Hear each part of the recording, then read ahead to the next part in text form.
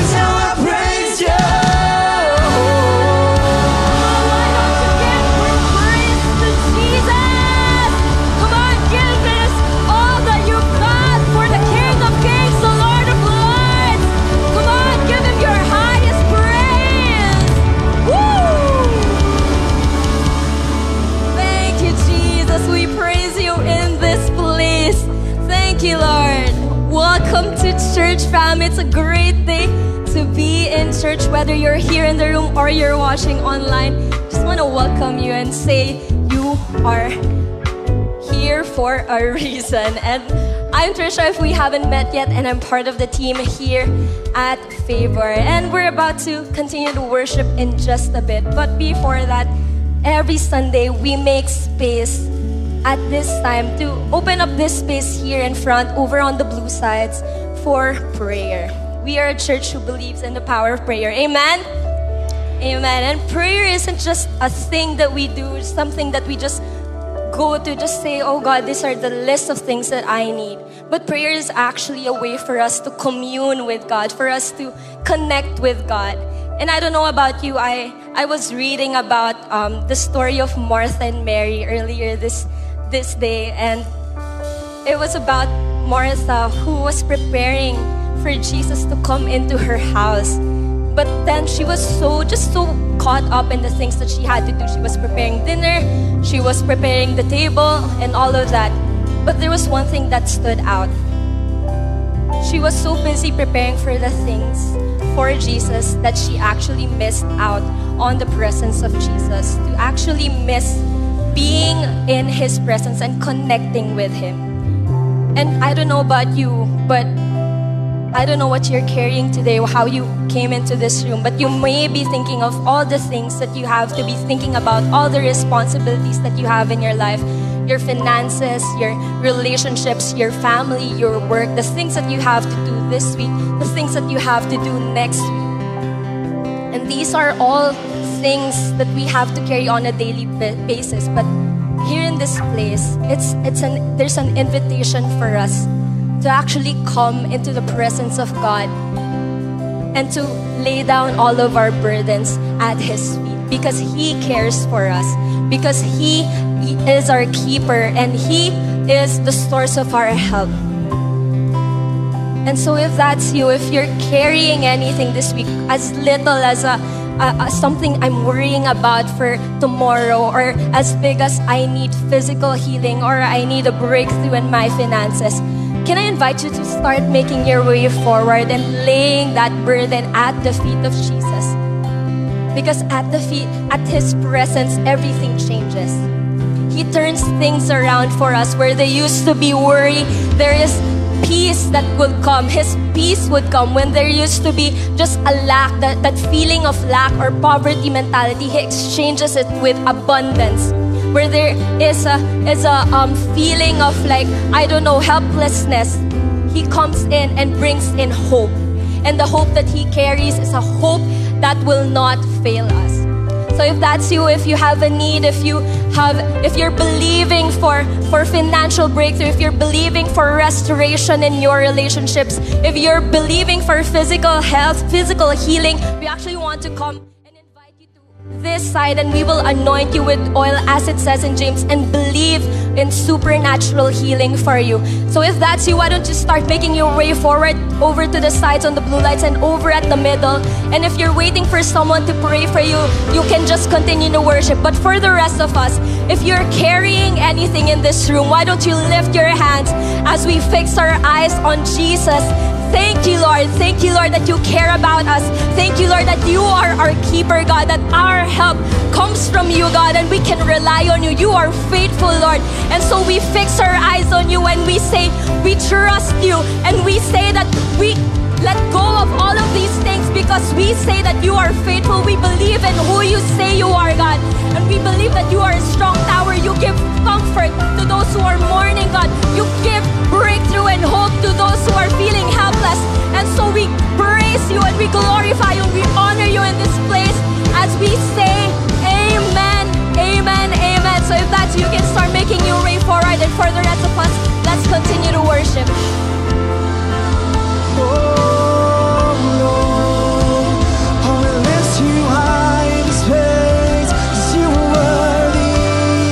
To you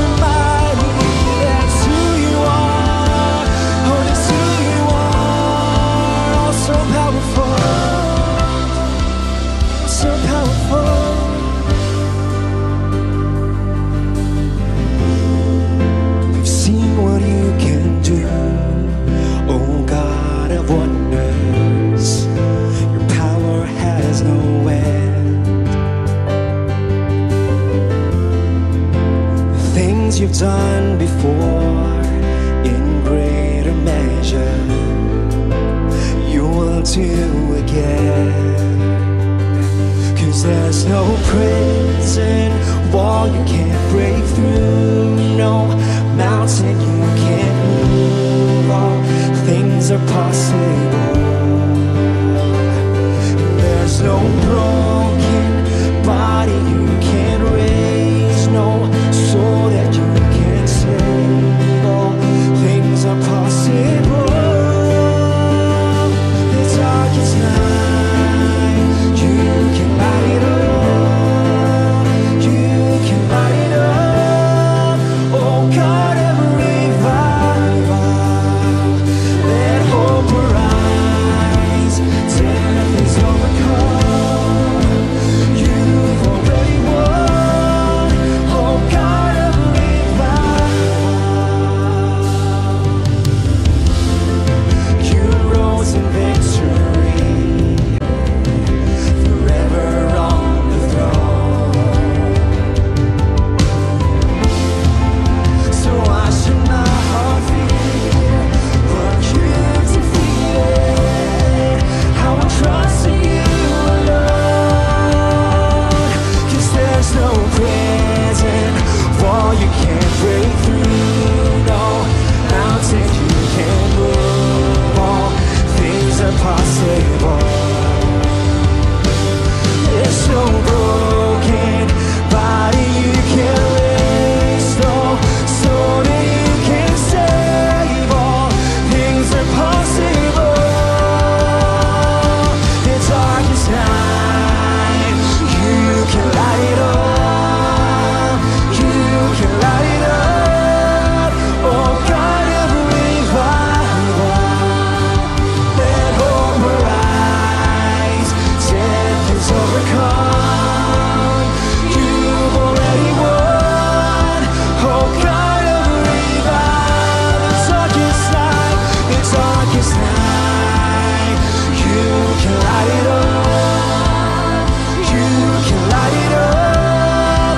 Oh God of revival, let hope arise. Death is overcome. You've already won. Oh God of revival, you're the God of revival. Hey church, the God that we worship has overcome the dead. So as we prophesy this part, why don't we sing this in faith? Come on, let's sing this all together. Come awaken your people. Come awaken the city. Oh God of revival, pour it out, pour it out. Every stronghold will crumble. I hear the chains hit the ground. Oh God of revival, pour it out, pour it out. Come awaken your people. Come awaken the city.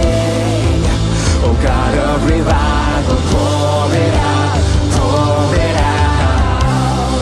Every stronghold will crumble. I hear the chains hit the ground. Oh God of revival, pour it out, pour it out. Come awaken your people. Come awaken the city. Oh God of revival, pour it out, pour it out. Every stronghold will crumble. I hear the chains hit the ground.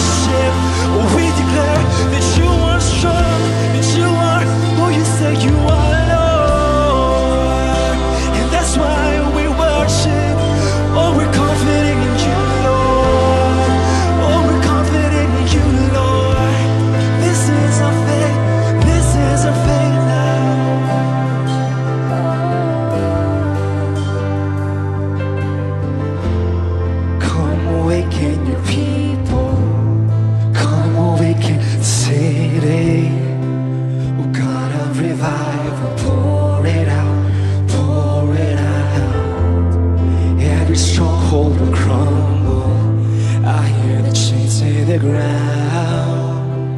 Oh God of revival, pour it out. Come on, if you believe it, sing it again. Come awaken your people. Come awaken the city. Oh God of revival, pour it out, pour it out. Every stronghold crumble. I hear the chains hit the ground. Oh God of revival, pour it out, pour it out.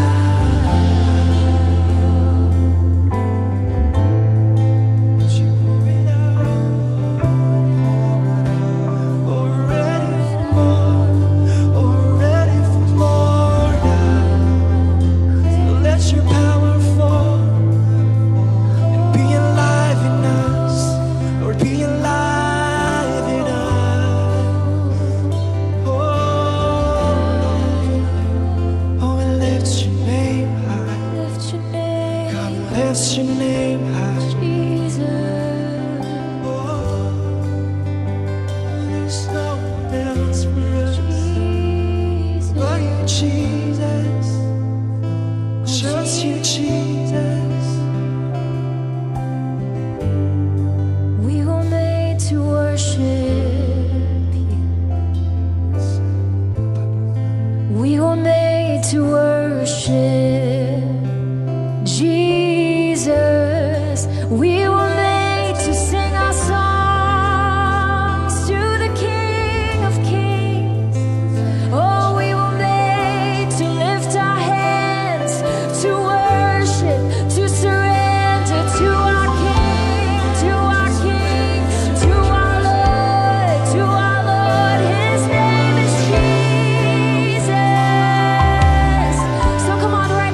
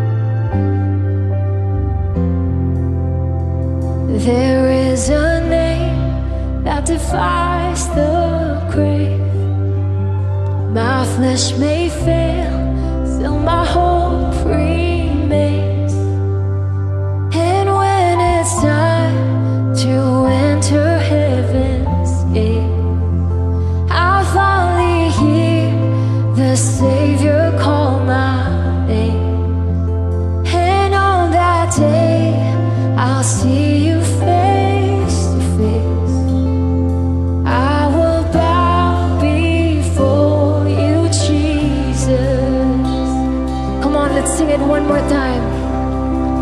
There is a name that defies the grave. My flesh may fail, still my hope remains.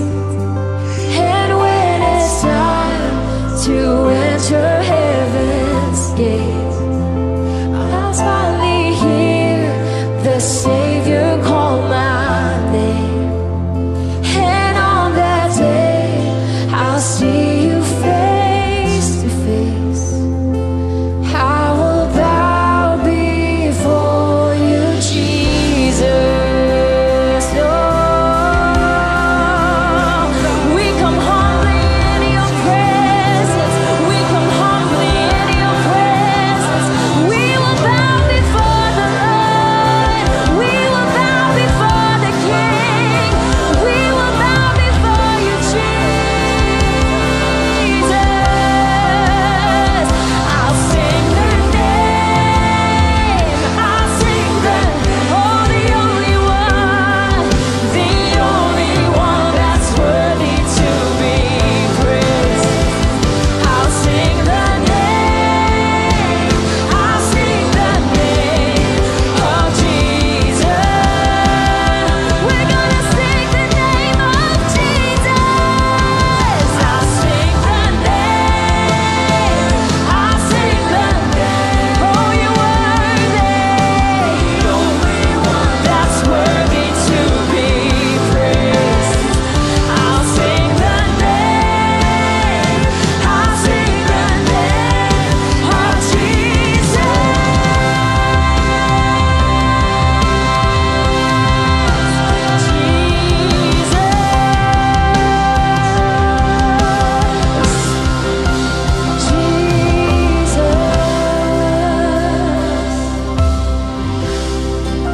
Oh Jesus, we adore you, King Jesus.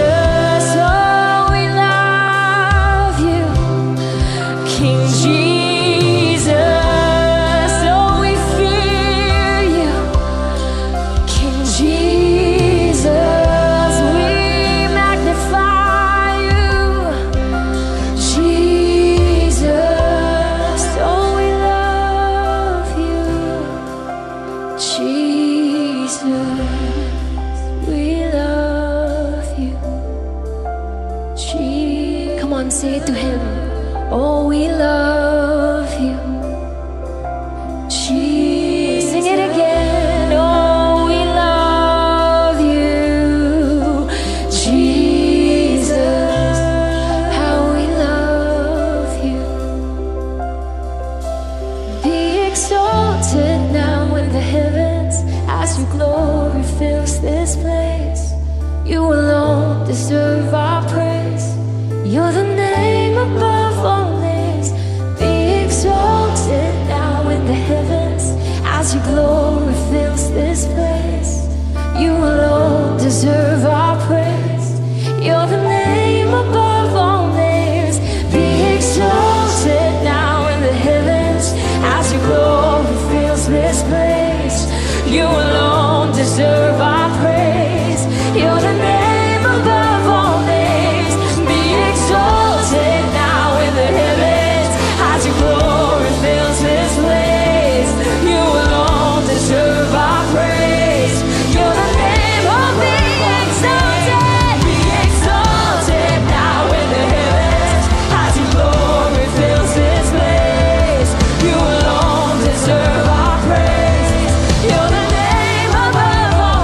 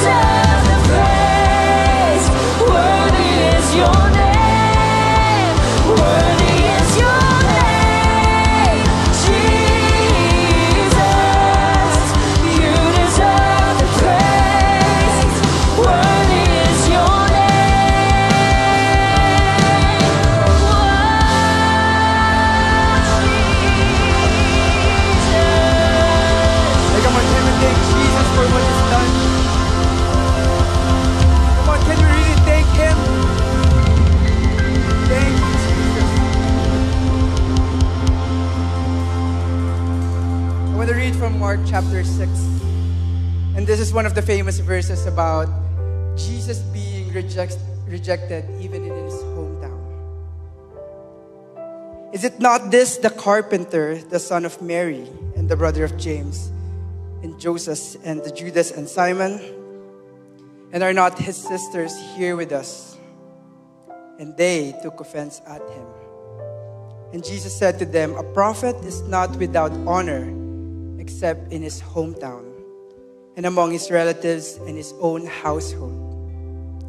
And listen to this. And he could not do any mighty work there, except that he had laid his hand on a few sick people and healed them. And Jesus marveled because of their unbelief. I don't know about you, but I want to see cancer disappear in this place. I don't know about you, but I want to see people getting raised from the dead. I don't know about you, but I want to see revival happening in this nation. I don't know about you, but I want to awaken this city. I want to see this place being so sold out to Jesus. But that could not happen if even in our hearts we are rejecting God. Yes, we know of Him. We know of Him. We know Him since we were young. But it says here, He could not do any mighty work there because of unbelief. But in this house, who believe here that we love Jesus? Who here believes that we honor Jesus in this place, that He is welcome in this place? So this is what we're going to do right now. We're gonna honor Him. We're gonna welcome His presence in this place. And we're gonna love Him. Come on, can you lift up your hands to heaven right now? Come on, if there's unbelief in your heart, I pray right now, God, let there be an unmovable faith to rise up in this room, God. Let there be faith there, God. Let unbelief be gone in our hearts, in our minds, God. And we honor You, we love You, we welcome You. We're gonna sing You are worthy, You are worthy, You are worthy. Worthy is Your name. Come on, sing it out. Jesus, You deserve the praise. Worthy is Your name. Worthy is Your name.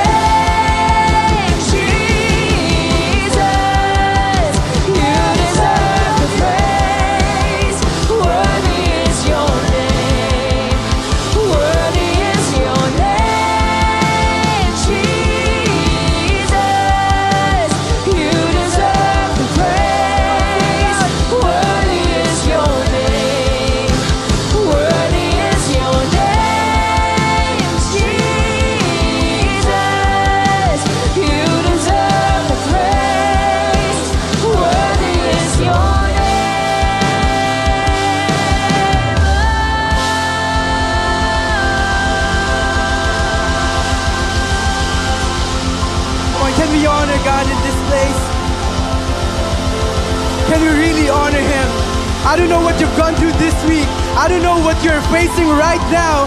I don't know what wall you are in front right now. But I believe that Jesus is the only way that He can make anything impossible possible. Thank You, Jesus. God, we pray right now, if there are a few people here who are still struggling to believe You, God. There are people here who's going through cancer, who's going through any disease that some doctors would say there's no cure. God, we speak the name of Jesus in that area. If you're in a debt right now, that you feel like it's a hopeless, endless situation, God, we speak Jesus in that area of their lives. I want to pray specifically for all the parents. If you're a parent, can you raise your hand right now, wherever you are? God, I pray for every parent right now, God. Come on, if you are seated or standing beside a parent, come on, can you lay your hands on them? God, we thank You that You have called them to be parents, God. That You have entrusted them with a kid, with the children, Lord God. I pray right now, God, that You would strengthen them right now, God. That in moments of overwhelming situation, God, that they can speak Your name. That there's no fear attached, Lord God, in parenthood, in Jesus' name. and that they would never forget, Lord God, that they are still a son and a daughter in your fatherhood. You love them, you love them, you love them, and I speak peace over them. In Jesus' name I pray. In Jesus' name I pray. Always say, amen and amen. Awesome. You may now take your seats. Come on, give a high five to the person next to you and say, speak Jesus. We're going to continue our worship through our giving, and we believe in our church that we give out of a conviction, not compulsion. And before you give, there's so many different ways how to give. You can go to give.favor.church for all the different ways you can go. There's BDO, Union Bank, GCash, Maya. If you still have crypto, you can still also send in crypto. And if you want to give in cash, there's an envelope right in front of you. And please don't leave that there if you're giving in cash. But you can bring those cards outside. We have a steel giving box outside, and you can drop them off right there. So if you've given or about to give, let's pray. Lord, thank you so much, God, that you have entrusted us with these finances, no matter how big, how small this is, God. We thank you that we are able to give what's already yours, God. So I thank you right now, God, that you would use our finances, Lord God, to expand your kingdom in this earth, God. We thank you that we would see marriages restored, God, that we would see family being restored, Lord God, and we would see a revival happening in this nation, Lord God, because of what you're doing, Lord God. So I pray, bless this, God, this tithes and offering that we have. In Jesus' name I pray. Amen and amen! Happy Sunday, everybody! Wow, parang walang energy, ah. Happy Sunday, everybody!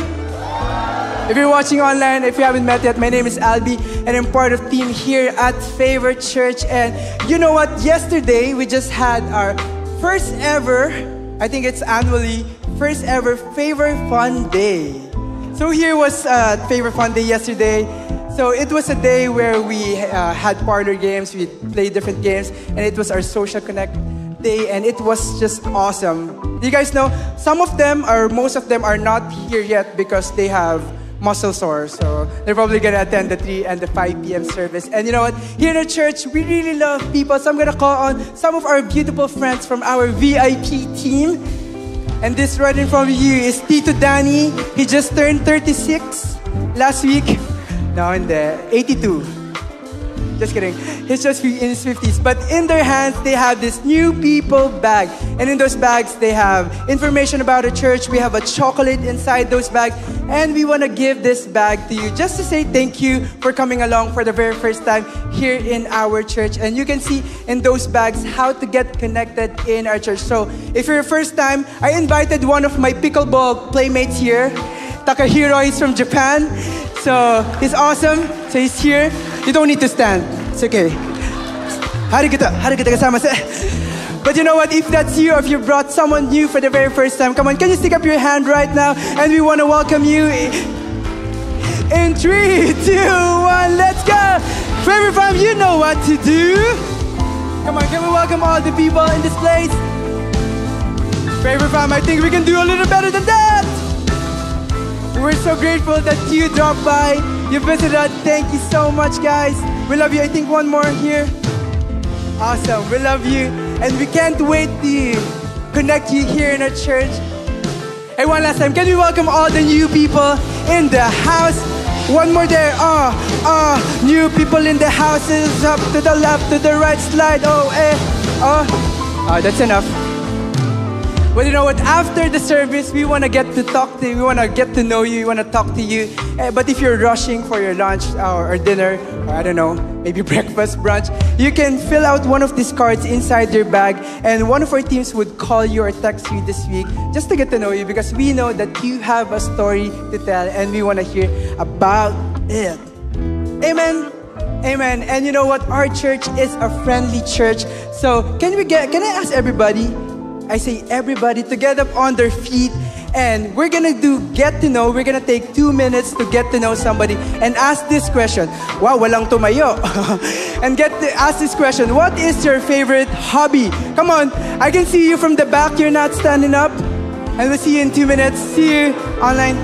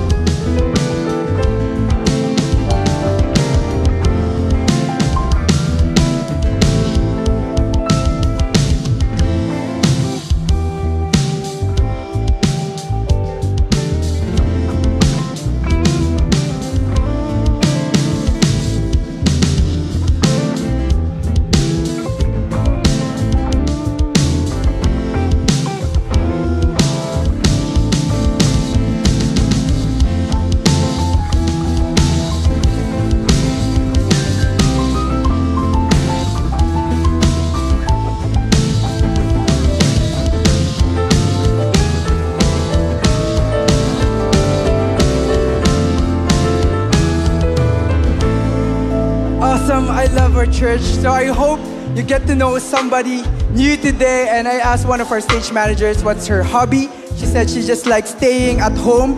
Anyone who likes staying at home? Yeah, all the introvert people, I love you guys. I don't like staying at home. But Pastor James is gonna come up in a little bit. Are you guys excited? But there's so many great things happening in the life of our church. So why don't you fix your eyes on this week's edition of Favorite News.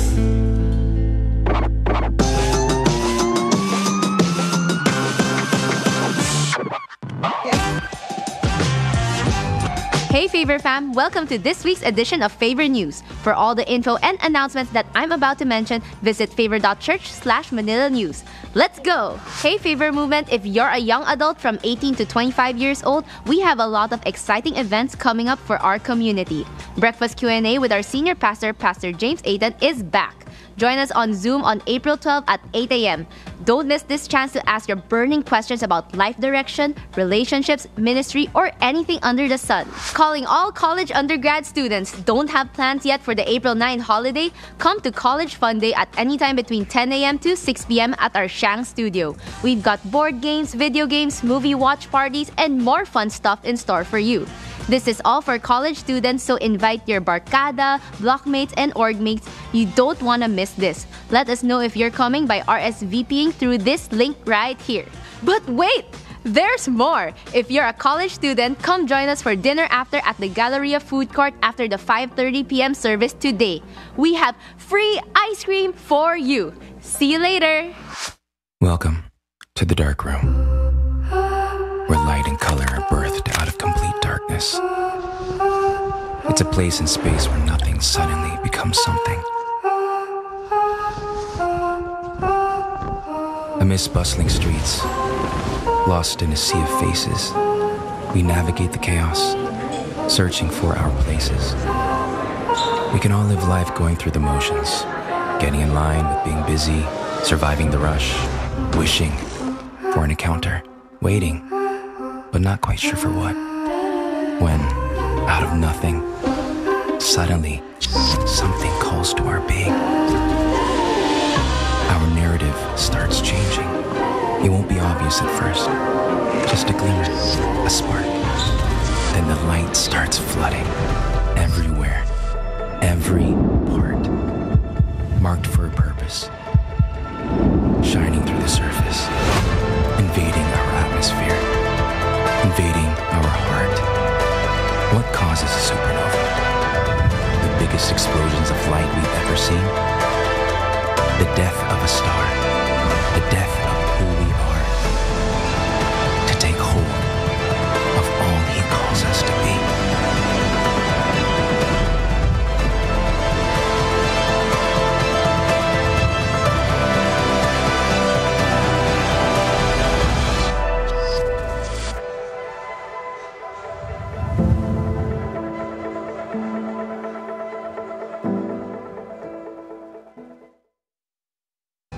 To all our businessmen and women, we're having a special business breakfast happening during the Favor Conference. It's going to be a great time to connect with other business leaders in our church, and we'll also get to hear a word from Pastor Phil Pringle. It's happening on May 11, 8 a.m. at the Marco Polo, right across our conference venue. Tickets are priced at 2,000 pesos per head, which includes a buffet breakfast. Take note that this is only open to Favor Conference attendees, so make sure you buy your tickets for the conference before booking your business breakfast ticket. If you want to fully experience the freedom you have in Christ and break free from anything that's holding you back, join Freedom Encounter. It'll be a full morning of intensive teaching and prayer ministry time happening on Saturday, April 13 at our Favor Shang studio. If you're interested and can commit to attending, don't forget to register. This is going to be totally free. Here at Favor, we love celebrating milestones because we're one big family. A big congratulations to the 81 individuals who publicly declared their faith in Jesus by getting baptized last Sunday. And also to Patrick and Ellen for their new baby, Emmanuel. Welcome to the world, baby Emmanuel. and to Peng and Anna Dalai for celebrating their 25th wedding anniversary. Congratulations, fam! We love you! There are so many things happening in the life of our church. All the links you need from today's announcements are on favor.church/Manila News, or you could drop by our info booth at the foyer after our service to ask questions, share a testimony, or even volunteer for a team. Stay updated by visiting our website or by following our social media channels popping up on your screen right now. And that is it for Favor News.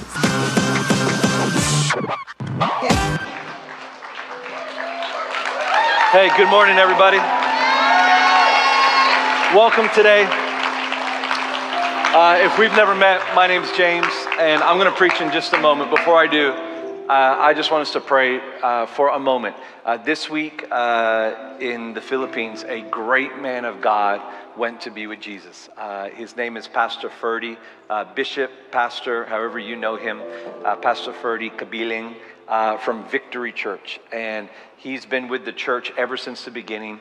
For the last 40 years has preached the gospel of Jesus. He ran from the top of the country down to the bottom of the country to raise money and then back up again, and twice, I don't know. He did incredible things. I had the pleasure of meeting him a couple of times, and when I did, he was so lovely. He was so caring and kind. And I know he had an impact on many different people in our church, but he definitely had an impact in our nation. And it was a sudden loss. And so we love Victory Church. So many good things in this country have come from Victory Church. So we just want to take a moment to pray for his family and the church, because it's a big loss. It's an unexpected loss, and it's a big loss. And so we want to pray for our brothers and sisters. Can we do that? Come on, let's just pray. Lord, we really love you. And God, even though we don't have all the answers and we don't understand why things happen sometimes, Lord, I thank you that Pastor Ferdy is with you right now. The very Jesus that he so passionately preached and followed for 40 years, now he is in heaven with you, and we thank you for that.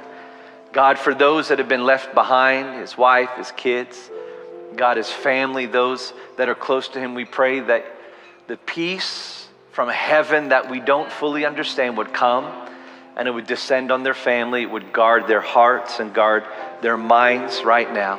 Lord, we pray for Victory. We thank you for just what an amazing church of God they are. The impact they've had in this nation. And God, we pray that as a church, as they mourn this week and in this season for such an integral part of their church, we pray that you would be with them. Bring comfort to them. You are the comforter, Holy Spirit. So we pray, come and bring comfort to the leadership, Lord God. Bring comfort to those that are within the church. We thank you that that church would continue, God, to grow from strength to strength. Lord God, that they would continue to have an amazing impact in this nation. So Lord, everyone involved, God, we just pray that your peace would come. Lord, I thank you for a life well lived. A life that was lived to bring you glory. So many wonderful people affected and changed by the life of Pastor Ferdy. So God, we give you glory for his life. And we just pray, Lord, that you would be with those of us left behind. Give your peace, give your peace, give your peace. In Jesus' name we pray. Amen. Amen. You know, it's always sad when you lose one of God's generals, but it's pretty amazing that he gets to be with Jesus now, right? And so we celebrate his life and we pray for those here, and just what an amazing life lived and the impact that he had on so many. I know he's had an impact even people within our church and even on our staff, and so we just want to honor his family and honor his life as we pray for them. Amen. Amen. Well, welcome to church today. Welcome for everyone watching online. I got a lot of weird looks as people came in because of this thing that is on my nose, and I just want to give a quick explanation. I was walking in the mall a couple of days ago, and a man came up to my wife and said some inappropriate things, and so I got in a fight and I punched him out. And no, I'm joking. I went to the doctor on Friday, and because I'm white, because I'm white, we burn easily. Come on. Any other white people here? We burn, thank you. The Filipinos, you just go darker. Us white people, we go redder, right? We burn. And so because I've been in the sun my whole life, I had a sunspot on my nose, and the doctor said we needed to cut it out, and we caught it in time. It was going to be, I said, what is it? She said, some big long name. I don't know what it is. I said, is that cancer? She goes, no, it's pre-cancer. I went, pre-cancer? So not cancer yet. She goes, no, not cancer yet. But if you left it, it would become cancer, so it's pre-cancer. And so we cut out the pre-cancer. And so we had a 10-minute discussion before service. Should I have a Band-Aid on or should I leave it off? And even now, as I look at the audience, so many of you are looking up at my face right there. I can see some of you like this. Ready? This, honestly, I'm not going to name names, but you're like this.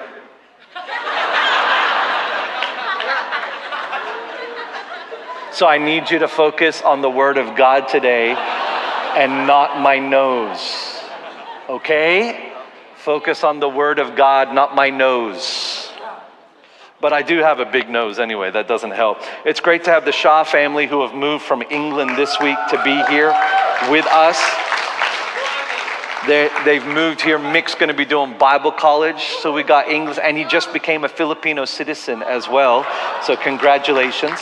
It was my idea, but whatever, that's fine. Wish I could become a Filipino citizen that easily, but apparently we hate foreigners in the Philippines, so that won't be happening anytime soon. So it's great to have you guys here. Love you, part of the family, and it's just wonderful to be in church. I want to preach a sermon today that I have been percolating on for many, many years. And if you've been in my sphere of leadership, be it in leaders meetings or Q&As that I do with our young people, all that kind of stuff, you would have heard me speak on concepts that I'm going to pull out today from God's Word, but I've never actually preached a sermon on it before. It's the first time that I'm actually preaching a whole sermon on it. And so I pray that the Lord would use this, that I would say this in the correct tone, and that it would go to hearts of people today. I think one of the most quoted, or maybe I should say misquoted, Bible verses in the whole Bible from people who don't go to church, right? Like people that don't know the Bible seem to know this one verse in the Bible. And it's also used by people that attend church but don't want any accountability. And they say, well, the Bible says, don't judge. Yeah, see, you're all giggling, right? Don't judge me, right? So that's what they say. You'd be amazed how many non-church attendees know that verse in the Bible. Well, the Bible says, don't judge me. You're being judgmental. And obviously where they're pulling it from is Matthew chapter 7, where Jesus says, do not judge, or you too will be judged. And it's always very easy to take one little verse out of the Bible, to cherry pick it, to misquote it, to be able to use it as your defense completely out of context. And so we use this and go, well, don't judge. And this means that, well, should we all just shut our mouths then? If we're not allowed to judge anyone, then how can anyone be held accountable? You know, the very safety of our society is based on people in certain positions like the police, like judges, that have the ability to judge people. But they must judge according to something. In our court system in the Philippines, God bless the transparency of it. In our court system in the Philippines, you can only legally, technically be judged by the law. The crowd of people that use this don't judge me, I call them the don't judge me crowd. A lot of times, particularly those that attend church, well, you can't judge me. Don't judge me. What they do is they create their own God. Remember, we talked about this a few weeks ago. They create their own God, and it's a God who loves so much that how could he ever judge? And so what they end up doing is creating a God of love, but a God without judgment. And if God doesn't judge, well then what right does that give anyone else to judge? Well, today I want to preach from two main texts in the Bible, and I want to hopefully dispel these untruths. The title of my sermon today is this: How to Judge Without Being Judgmental. Some of y'all have been waiting for this sermon. I told you, huh? Here we go. Matthew 7, I'm going to read 2 scriptures and we're going to go through it. Let's start with Matthew 7 first. Verse 1, this is Jesus speaking. Do not judge, or you too will be judged. For in the same way you judge others, you will be judged. And with the measure you use, it will be measured to you. Why do you look at the speck of sawdust in your brother's eye and pay no attention to the plank in your own eye? How can you say to your brother, let me take the speck out of your eye, when all the time there is a plank in your own eye? You hypocrite! First, take the plank out of your own eye, and then you will see clearly to remove the speck from your brother's eye. I want to jump to 1 Corinthians. This is the Apostle Paul writing to the Christians in Corinth. This is what he says in chapter 5, verse 9. I wrote to you in my letter not to associate with sexually immoral people, not at all meaning the people of this world who are immoral, or the greedy and the swindlers or idolaters. In that case, you would have to leave this world. But now I am writing to you that you must not associate with anyone who claims to be a brother or a sister in Christ, but is sexually immoral or greedy, an idolater or slanderer, a drunkard or a swindler. Do not even eat with such people. What business is it of mine to judge those outside the church? Are you not to judge those inside? God will judge those outside. Expel the wicked person from among you. So here's the headline, ready? Jesus says, don't judge or you'll be judged. Paul says, don't judge people outside the church, but if they're inside the church, go for it. And some people think that these two contradict each other, but today I want to unpack these scriptures because I think that with the context, it's really clear that they actually support one another. So let's start with Paul first, writing to this church in Corinth. And we got to get context. And maybe you need to read 1 Corinthians, the whole book, particularly chapter 5, to really gain a true understanding of all of this. But Paul's already written a letter to them. We don't have that letter. It's like pre-1 Corinthians. It's the what's it called before the? It's the pre. Star Wars? Prequel. You know Star Wars before? Yeah. So he wrote a prequel that we don't have access to. And in that, he wrote, don't hang out with sexually immoral people. But the Christians in Corinth, they mistook that. They took it the wrong way. And basically, they started saying, well, we can't spend time with anybody that is sexually immoral or drunkard or any of these things. And Paul's like, that's impossible. You can't do that. You're not going to be able to do any business. You're not going to be able to buy any groceries. You're not going to be able to catch any jeepneys. You're not going to be able to do anything. You can't avoid sinful people in this world. He says, they're outside of church. They don't believe God.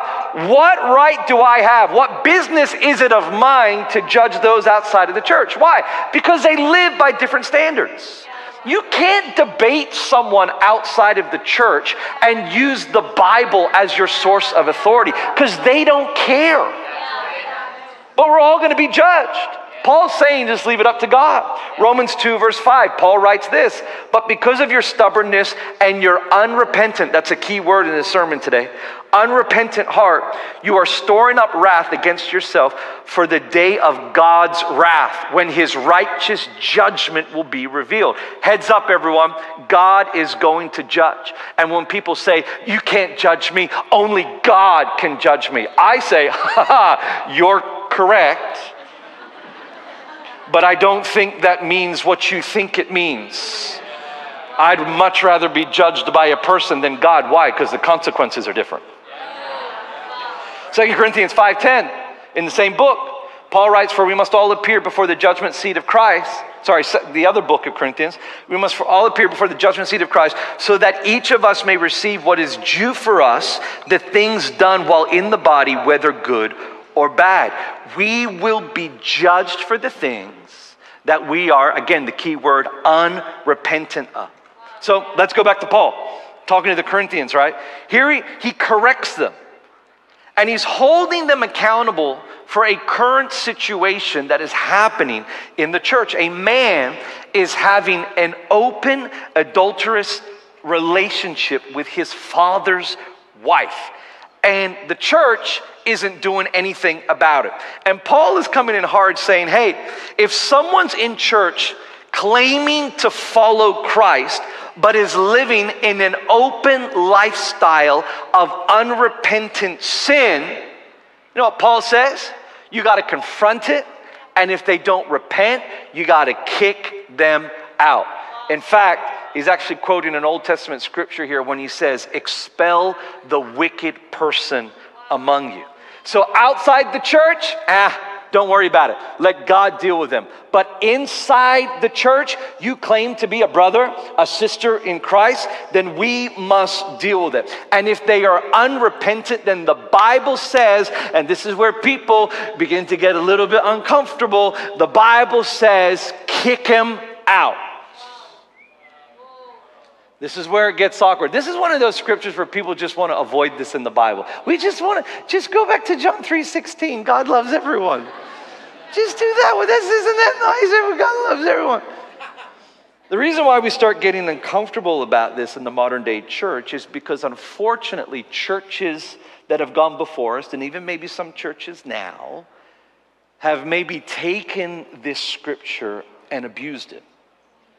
There are maybe people here or people watching or listening that have come from very legalistic churches where they really lived by these verses, as in it's like the cross of Jesus, then it's kick out the unrepentant person from your church. And unfortunately, and I want to say an apology on behalf of many pastors, unfortunately, we have gotten it wrong as the Big C church many times. We've disciplined people and remove them from leadership positions for an allocated amount of time because that's what you're supposed to do. You made a mistake, you got to spend 6 months on the sidelines. And so we push them aside, we discipline them, but we never ever get to the core root of the brokenness that led to the sin in the first place. And we don't end up ministering and loving people, we just discipline them. And there are some people who have actually been on a journey and we've disciplined them in church like they've already reached the destination. What does that mean? Let me explain that. There are many things in a Christian walk that run counterculture to the way that the world operates. And Satan is the counterfeit of Jesus. And so it would make sense that everything that comes from Satan is actually a counterfeit. Counterfeit looks real, but eventually it will break, right? So there are people that come into a church community, and this is what happens. If you come from the world, living under the rule of Satan, now you may not even realize that's what's happening. You're not sitting there worshiping Satan. But if you live in the world outside of Jesus, then you're under the rule of the prince of this world, which is Satan, the prince of darkness. And so when people come into church or come into a relationship with Jesus, they go through a process of detoxing all the worldly counterfeit things that they have lived in and believed as truth. And once they find Jesus, they enter this journey we call the sanctification journey, which is simply us becoming more like Jesus. The things of the world that once controlled us, losing its control, and us becoming controlled and under the power, the authority, the rule, and reign of Jesus Christ. The old way of thinking and living is changing, and the new way of thinking, I'm now a new creation, is coming in, and I'm beginning to live in a way that reflects the Jesus way and how the Bible tells us to live.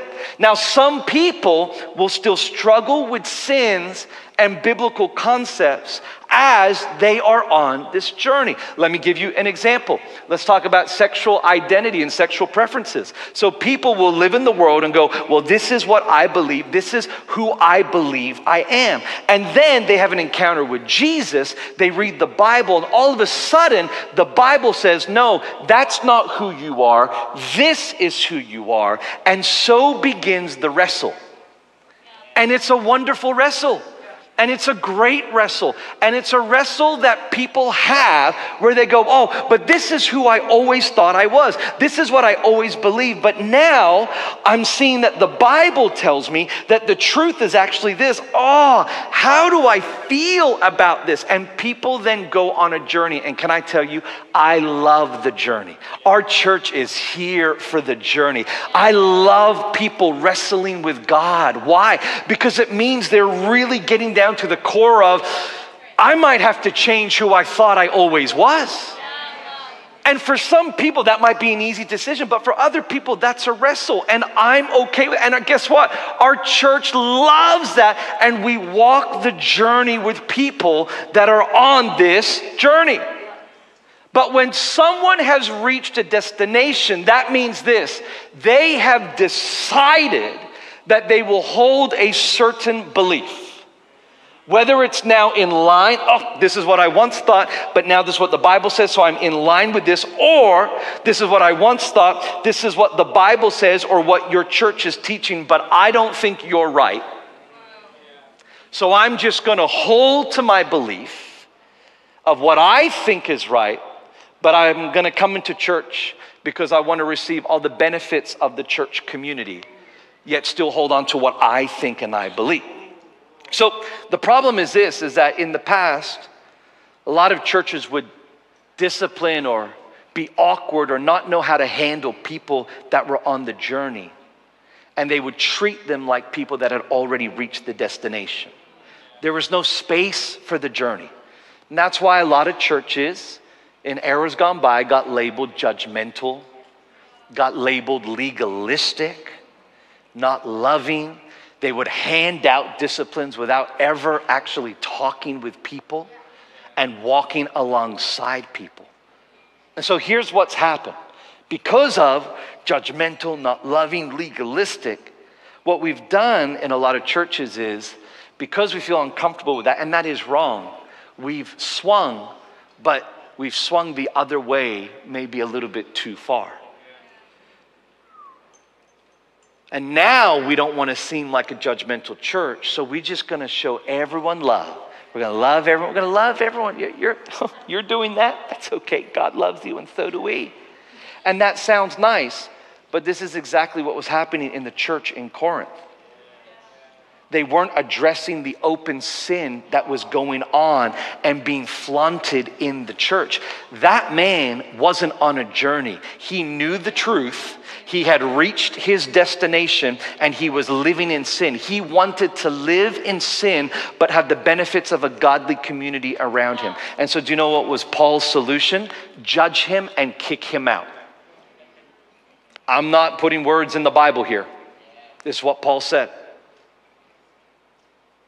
You know, my relationship with people will reflect how I interact with them. So I'm a parent. I have kids. When I see another child throwing a tantrum, like a big tantrum, right? You know those tantrums that are just like you never want to have a child when you see that tantrum. You know, when it's somebody else's child, you know what I do?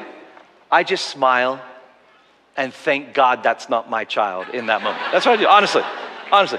The behavior's terrible, but I'm not their parent. Not my responsibility, right? I don't. Now, if one of my children have those tantrums, which many of you have seen them have those tantrums before, when my kid does that, oh boy, I am all over them like white on rice, right? Why? Because it's not the behavior alone that sparked my response. It was the relationship that I had with the person displaying the behavior. Biblical judgment must always be motivated by love and aim towards repentance and reconciliation. If the goal is to embarrass and to exclude, then we have the wrong motivation. Paul's advice here is shaping us in how we treat one another inside of the church rather than outside. Paul even writes in a separate letter in Galatians chapter 6, verse 1, brothers and sisters, if someone is caught in a sin, you who live by the Spirit should restore that person gently. But watch yourselves or you may also be tempted.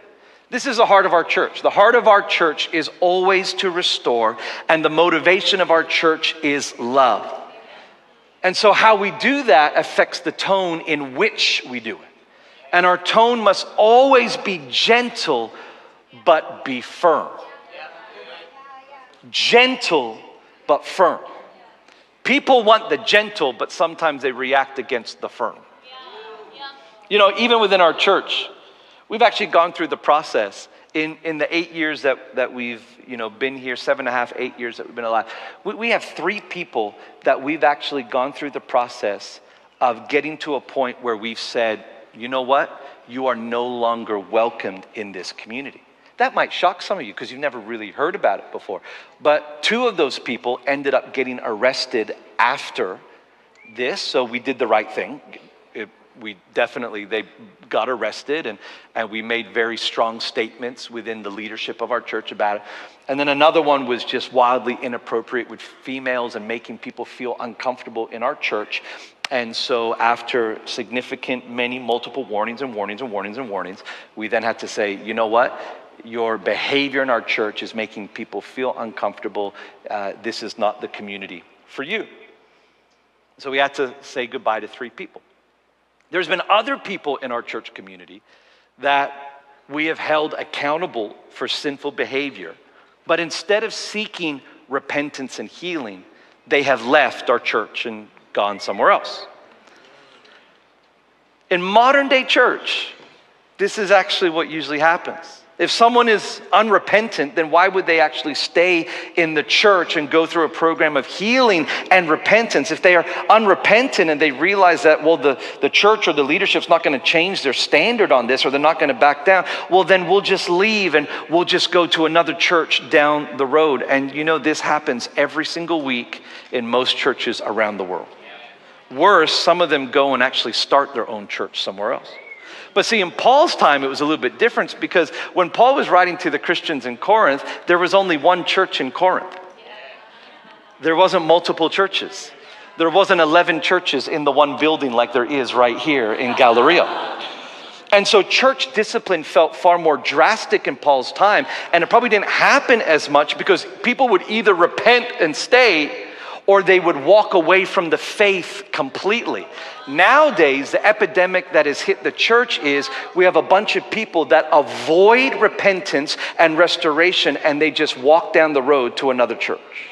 I love having different flavors of different churches. We celebrate all the different flavors of all the different churches that help reach all the different flavors of all the different people in our world. But here's the downside of it. It's made it easy for people to run away from being challenged and being held accountable in a church community. So I want to say something that's very strong, and I want to say this to every person that calls themselves a member of Favorite Church. So listen to me. If you have done this and you have come to our church from another church because you wanted to avoid repenting, you wanted to avoid accountability in that other church, if you call yourself a member of our church, this is my challenge to you. I want you to go back to your old pastor. I want you to go back to your old church. And I want you to repent. And I want you to listen to anything they say, because you don't know maybe how much you hurt that pastor or hurt that leader. I'm not telling you to go back to that church. But what I want to be very strong with today is that if there is anything left unsaid, if there is any unrepentance there in your heart, I want to challenge you. Why? Because you will never be able to fully engage here while you're still carrying baggage from there. And it will only be a matter of time until someone offends you here or someone holds you accountable here. And because you haven't learned the process of how to deal with that, you will just walk away from this church and go to another church down the road.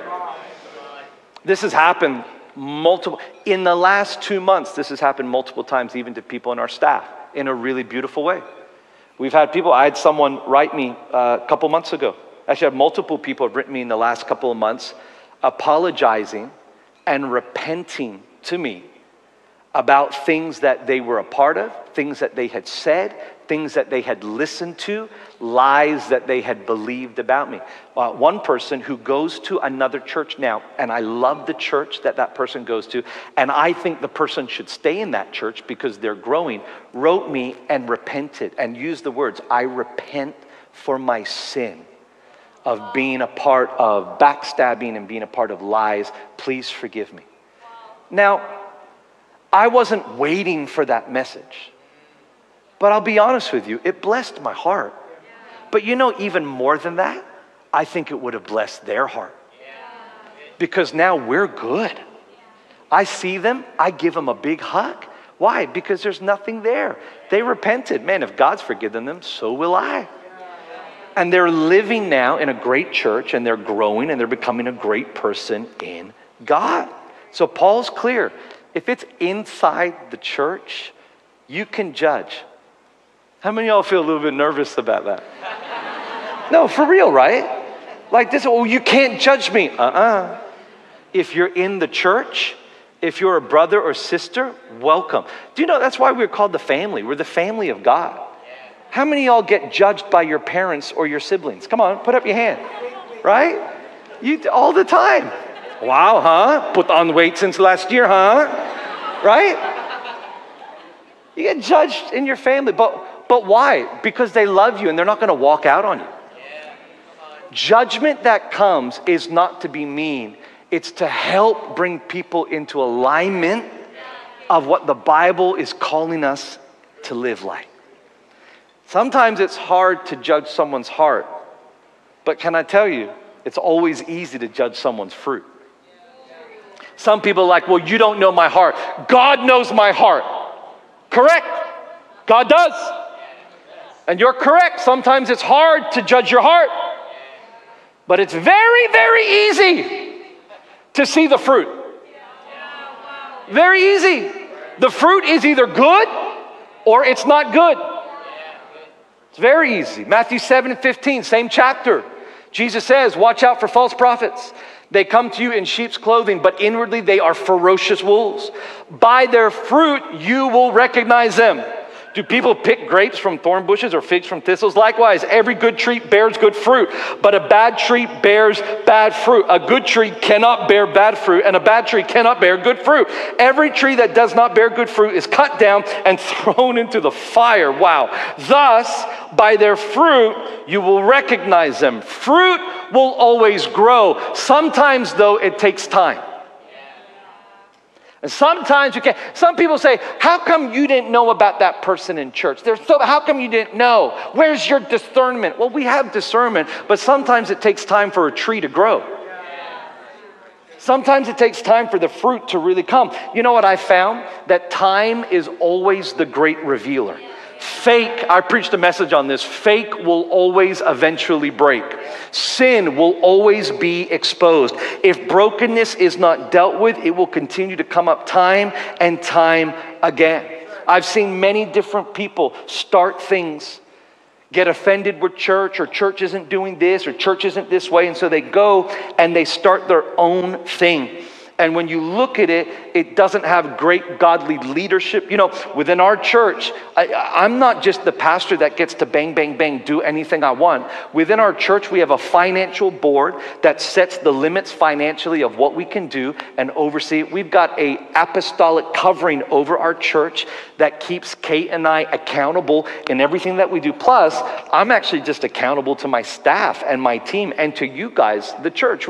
We try and be very accountable. And I've seen people start things and there's no godly accountability. There's no godly, leadership in there, and they just want to do their own thing. People ask me, well, should I go to this group? Should I be a part of this thing? And I always say, listen, I'm not a controlling, manipulative leader. You can do whatever you want.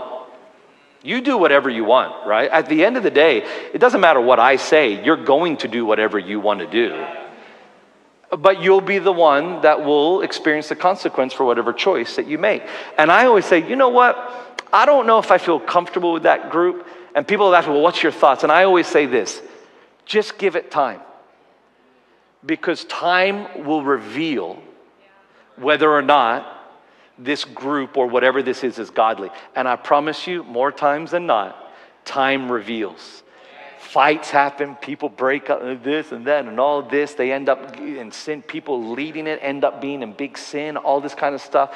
Why? Because they actually don't have any godly accountability. They've removed themselves from godly accountability.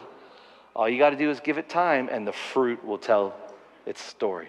I want to encourage you, seek people in church that can be honest with you, that you can allow them to speak into your life, to hold you accountable. James 5:16, therefore confess your sins to each other and pray for each other. Why? So that you may be healed.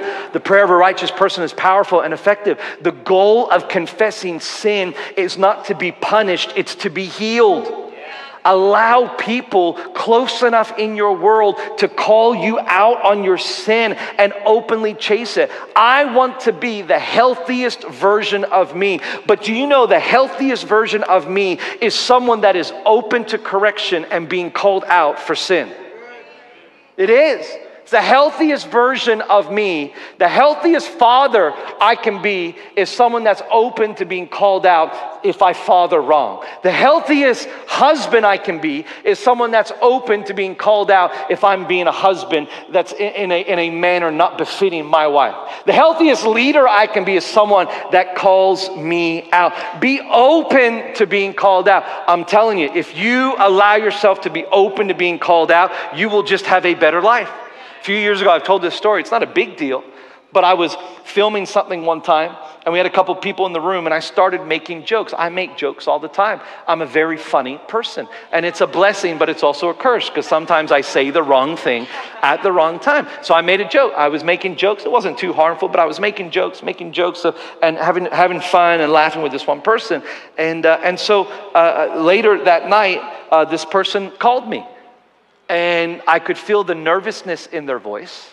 Hi, Pastor James? Like, yeah. Hi, listen, I just want to call you. I just want to say that earlier on today when you made those jokes, this is how it made me feel. Oh, if you could have shot an arrow through my heart in that one moment, it broke me. And I allowed them to speak. And at the end of it, after they got out what they wanted to say, you know what my response was? How dare you call your senior pastor? Who do you think you are? I am the man of God. Now, do you know what my response was? I had to hold back tears. I had to hold back tears. And I said, how dare you? No, I didn't. You know what I said? It's a joke. It's a joke. You know what I said? I said, I am so sorry.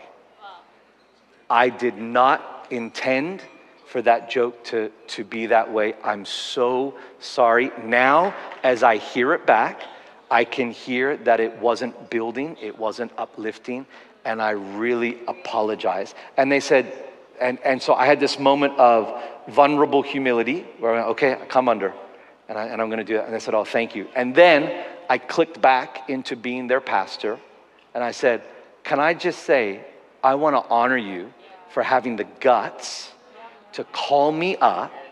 And listen, this isn't a random person, so if I don't know you, don't start calling me up. You said this to me, and you said that, like if you're watching online, I don't know you, don't write me. Just write Rocky.Javier. Rocky handles all that. But this person had a relationship with me, and I said, I just want to honor you for having the guts to call me out, to showing me my blind side, to showing me my blind spots. Thank you for doing that for me. And you know what? From that day on, that happened maybe 4 years ago. That is always in the front of my mind, that story, whenever I'm with groups of people making jokes. And listen, sometimes I maybe still say something that's not great, so give me grace. But God dealt with me in my heart. He judged me. That person judged me for saying the wrong thing. Well, you can't judge. Thank you. Thank you. Thank you for showing me how ugly I looked in the mirror. I want to be a better person, so thank you for showing me my ugliness. I want to be the healthiest version of me. But how we do this can either build someone up or tear them down. We can either lead people to healing or we can create a deeper brokenness in them. So now we're going to go all the way back to our favorite, most misquoted verse in the Bible. And this time, though, we're going to read it in context because in it, it teaches us how to judge without being judgmental. Let's go back, Matthew 7. Do not judge, or you too will be judged. For in the same way you judge others, you will be judged. And with the measure you use, it will be measured to you. Why do you look at the speck of sawdust in your brother's eye and pay no attention to the plank in your own eye?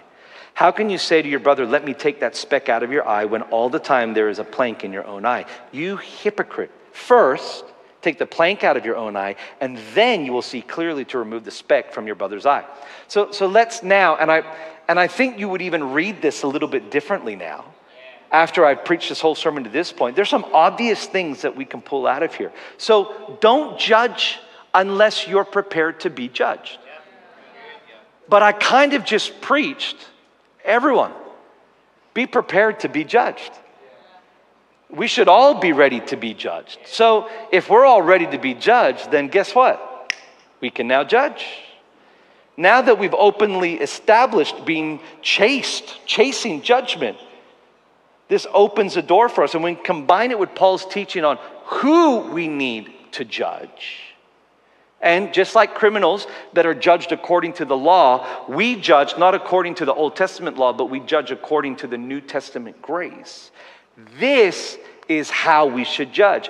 Jesus is not telling us to avoid these tough conversations, but he's telling us to make sure that we aren't hypocrites, that we are doing some big soul-searching and self-analysis before we go pointing the finger at anybody else. Remember, every time you point the finger at someone else, there's 3 fingers being pointed back at you. It means that how we say it is done through the filter of having grace for others' speck in their eye, understanding that we probably have a plank in our eye. So let's go back to the mistakes that some of our churches have made in decades gone by. We would hold other people accountable for things that we would never hold ourselves to. We would hand out discipline that ourselves would avoid. We would scold and get legalistic about things that were our opinion and not actually the Word of God. All the while hiding our own mess, hiding our own shortcomings, painting a picture that we're perfect pastors. It ruined people's lives. It was hypocrisy at its finest. And it's people that are quick to call out sin in others, but ignorant to their own sin and their own shortcomings. And Jesus turns it all around and he says, you should remove the speck from your brother's eye. You should. This is judgment, but before you do it, look at yourself. You should. Man, if there's a speck in someone else's eye, don't just walk away. You should want to remove it, but before you walk into that, look at the plank in your own eye. And when you realize that you got a plank in your own eye, one of 2 things is going to happen. Either one, you're going to realize that you're not the right person to give that feedback. And maybe you should leave it to somebody else. Or number 2, you'll understand our own weakness and the grace that I so freely seek. And the way in which I share about their speck will be dripping in love and grace, being gentle and firm, because I know I need that same grace. Welcome to How to Judge Without Being Judgmental. And that is the end of my sermon.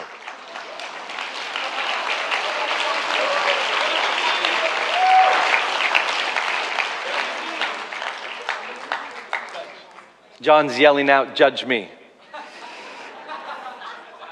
It's kind of weird, but okay, it's in line with the message. How to judge without being judgmental. Within our church, we want to love people and we want to help people be the best Christ followers that they can be. So we want to help you with love, with grace, with humility. But as well, we don't want to let open and unrepentant sin just dance and flaunt around our church. Why? Because sin is like a poison. Once it gets a hold of you, it'll get a hold of other people. That's why Paul said in Galatians, hey, restore people gently, but watch out that you don't get tempted with the same thing as well. You know, the ultimate judgment that's going to come one day is a judgment that God is going to give us for our sins. And our sins are everything that we've done that's outside the boundaries of how God would want us to live. And that sin actually separates us from God. And in order for us to have a relationship with God, we need to come before the cross that we all celebrated last week at Easter. And we need to acknowledge who Jesus is, that Jesus is the only way that we can get to God the Father. That by acknowledging our own sin, humbling ourselves and saying, God, we need you. I'm sorry for believing things. I'm sorry for doing life my own way. God, I really need you in my life. Forgive me of our sins. Then he'll come and he'll wash us clean. One day we will all face judgment from God when we go from this life to the next. But Jesus took our judgment upon himself. The judgment for our sins he took upon himself. And I'm so grateful because you and I, we're not prepared for that judgment. We don't have the capacity to handle that judgment, but Jesus took it upon himself. And maybe you're here today and you don't have a relationship with Jesus. Maybe you've never come to a place where you've acknowledged Christ. Acknowledge that he is the Lord and Savior. Ask him to forgive you of your sins. Maybe you did this a long time ago, but you walked away from God. Maybe this is your first time back in church or you're watching online. I want to give you a chance to respond.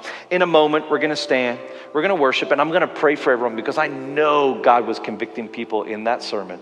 We're going to handle that in just a minute, but before we do, I got to give you a chance to respond to Jesus right now. Could we all just bow our heads, close our eyes? If you're online, you can do the same thing. God sees wherever you're at. And if you're saying, James, that's me, I'm that first person, I've never done this before. Or you're saying, James, I'm that second person, I did this a long time ago, but I walked away from Jesus. When I count to 3, I'd love you to lift your hand nice and high because I want to pray for you right where you sit. Because I believe God wants to encounter you in your seat today. So if that's you on the count of 3, you lift your hands. 1, 2, 3, right now, all over this room. Thank you. Hands in the back, hands on the side, hands here in the middle. Thank you, Jesus. Wonderful Lord. If you're online, you can lift your hand because God sees. That's what matters. If you lifted your hand, that's what I'd love you to do. I'd love you to put your hand on your heart. And we're going to pray a short prayer. In the Bible, in the book of Romans, the Apostle Paul writes that if you confess with your mouth and believe in your heart that Jesus is Lord, you will be saved.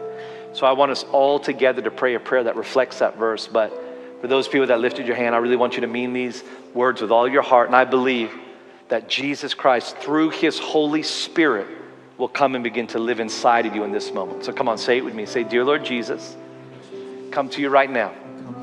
And I ask you to forgive my sin. I believe that you're the Son of God, that you died on the cross, but you defeated death and you rose victorious. Right now I ask, please come into my life. Be my Lord and Savior. Make me a new creation. In Jesus' name I pray. Amen. Amen. Can we give God praise for every hand that was just lifted? If you prayed that prayer in the building, one of our team would have seen you lift your hands, and at the end of the service, they're just going to come and say hi to you. We'd love to talk to you about that decision that you made, help you take the next step in that journey, in the sanctification journey of becoming more like Jesus. If you made that decision online, or you're listening to us, please let us know. There will be a contact link in the description box of whatever platform you're watching or listening on, in Jesus' name. Hey, for all of us, why don't we stand? I was really convicted as I was writing this sermon. I am, in every sermon that I preach, I always make sure that I hold the mirror up to myself before I would ever have the guts to hold the mirror up to anybody in our church. And even as I was preparing and thinking and praying over this sermon, God just began to convict me just of different areas. And I know God's probably convicted you guys of certain areas. And so this is what I want us to do. We're not going to do a big worship and big tears and everything like that. But I actually just want to really calmly pray for different groups of people that are here. And I'm just going to ask everyone just to shut their eyes just for a moment. And as I pray for the different groups of people, I'd love you just to lift your hands to heaven. And I just want to pray, because I think there's something powerful about you responding in the moment. There's something powerful. It's almost like, hey, the mirror's been held up to you today. Are you going to ignore it? Or are you going to say, God, that's me. Would you come and help me? Would you forgive me? Would you heal me? Would you help me? Would you restore? Whatever it is. And so I just want to pray for different groups of people today. Is that all right? Is that all right? Cool. This is the first group of people I want to pray for, is people that you have run away from good, godly judgment. That you have wanted to avoid accountability. That you've avoided people speaking into your life because you know you maybe didn't want to deal with it. And it might have been some good reasons. Maybe you just didn't want things to be unearthed and come up because you knew it would be really tough. But even in this service, you know, God's just been really convicting in your heart, saying, hey, the time is now. Bring good, godly accountability into your life. Let people speak into your life. Maybe you're here and you've carried hurt and pain from other people in the past that have done it the wrong way, or been too legalistic, or been too harsh on it, and it's just made you go, oh, I don't want to deal with that again. Today, I believe that God is calling you today to a new heart, a soft heart today. If that's you, whatever it is, can you lift your hands to heaven all over this place? I want to pray for wonderful. There's a lot of hands going up. In case you got your eyes closed and you're wondering, a ton of hands are lifted right now. Lord, I pray for every person here that God maybe has been avoiding that godly judgment, avoiding the accountability. Lord, I pray that if it's pride that has been stopping us, pride been getting in the way, our feelings being hurt, not even wanting to really address those brokenness issues in our heart, I pray that you would forgive us of that pride right now. Come on, if you know that's an issue in you, I just want you to say, God, would you please forgive me of my pride right now? Lord, forgive us of our pride that has stopped us from hearing this godly feedback, this godly counsel and wisdom. For those that have been hurt here in the past because some pastors, some leaders, some fellow brothers or sisters have just said it in the wrong way, have done it in a harsh way, have focused more on the speck rather than their own plank, and there's just a confusion of hypocrisy there. God, I pray, let healing come right now for those that have experienced that in Jesus' name. For those that have been hurt by dysfunctional pastors or dysfunctional Christians that have done it the wrong way, God, I pray, let healing come right now. It never should have happened that way. It never should have gone down like that. But God, I pray, let healing come in this moment so that they can move on, God, so that they don't have to be attached to the pain of the past anymore. They don't have to be attached by a chain to that person anymore. Break it. Let forgiveness come. Let healing come right now in Jesus' name. In Jesus' name. In Jesus' name. Maybe you're here and you've still got an unrepentant spirit against a former pastor or a former leader from another church. And when I challenged you to go do something inside of you, it was like, you knew it was you. Can I tell you, the devil will do everything he can to stop you from going and speaking, because the devil wants division and he wants disunity in the body of Christ. The Spirit wants to bring unity to you. And so maybe you're here. Everyone just close your eyes. Maybe you're here and you're like, oh, that was me. I know it. I know it. Oh, I feel it now. I feel it. I know that was me. And it might be a struggle for you. I would expect it would be. But I want to pray for you. If that's you, can you lift your hands to heaven right now? If you know you got to have some conversations this week, in the next month, wherever it is, then maybe you need to go and humble yourself with a former pastor or leader. God, you see every hand lifted. Lord, I thank you for the humility.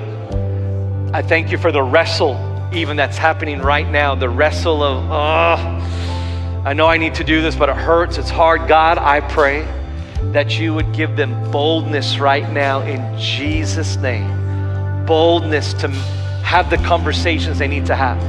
God, let humility lead the way. Let humility come and draw them into these conversations. Let apologies happen with a humble heart, Lord Jesus, to make a way. I pray for unity in the body of Christ. I pray that we would be able to work out issues with old pastors or with old leaders, God, that we would be able to honor them for the good things that they have done in our lives, that you would give us even the eyes of grace to see maybe their dysfunctions or maybe shortcomings that they have, but to understand why. Give us that grace, God, I pray. Let that just come on every person in our church now, in Jesus' name. Lord, for everyone, come on, why don't we all lift our hands? For everyone here, God, I pray that we would be a church that, God, doesn't judge with the wrong heart or the wrong spirit, but God, we would be a church that looks at the planks in our own eyes, but still loves our brothers and sisters enough to go after the speck in their eye.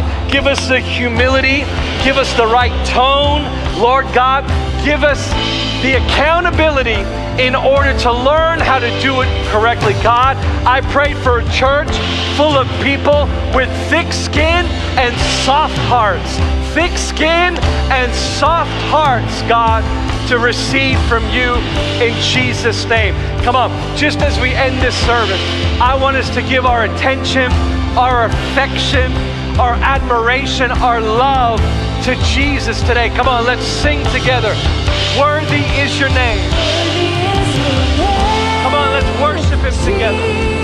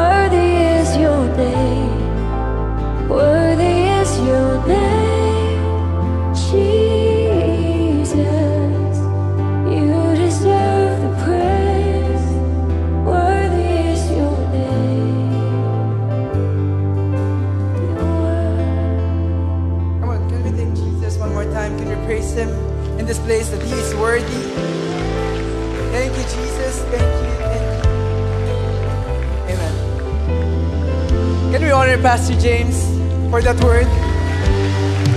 You know, words like that, it doesn't end in the service. It actually starts when we leave these doors.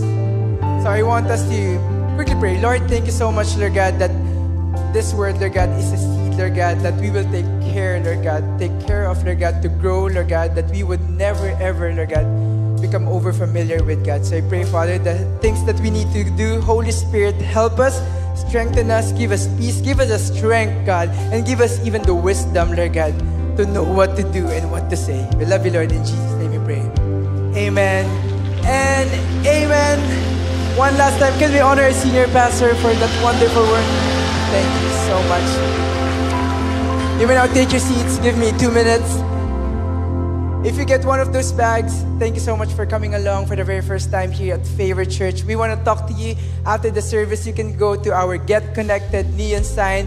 There are a lot of friendly and good-looking people that want to connect with you. I have 4 announcements to tell you.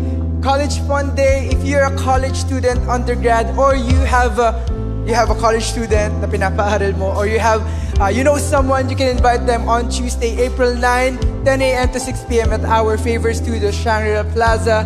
You can get all the the sign-up links at favor.church/Manila News. And all the season people here in the house, if you are 50 and above, we want to invite you to our community gathering. Pastor James is going to be there to answer all season-related questions. That's going to be happening April 12th. Last day to sign up today, so better not miss that out. And again, Freedom Encounter. So if you want to be free, you want to be free with all of your brokenness and all of your past traumas, you can join us at our Freedom Encounter happening April 13. And Favor Conference, we are 3 weeks away. Can you believe that? So if you haven't gotten your tickets yet, we have just a few limited slots, I think. So you can, I think you gotten one of those cards, so you can email and register for conference. I think it's not, early bird is over, right? Okay, it's over. So it's now 800 pesos for registration. So awesome. Can I invite you again to stand up on your feet? Who here wants a week of favor and blessing? Come on, stand up on your feet. Come on, can you lift up your hands to heaven? I'm gonna call on AC, the president of our SSA, to pray for us. AC, come on, can you pray for us? Lord, thank you for this day, God. Thank you, God, for the word that you've planted in our hearts, Father. And I pray that as we go out these doors, God, that we would have the courage, God, to move in however you've spoken us today, God. And we pray, Father, God, for every household represented here in this place, every business, every student, God, every university represented, God. I pray that you would pour out blessings and favor throughout all the week, Father. And I pray, God, that we would encounter you and feel your presence wherever we go. In Jesus' name we pray. Amen and amen. Take somebody out for lunch and have a good day, guys. See you next Sunday.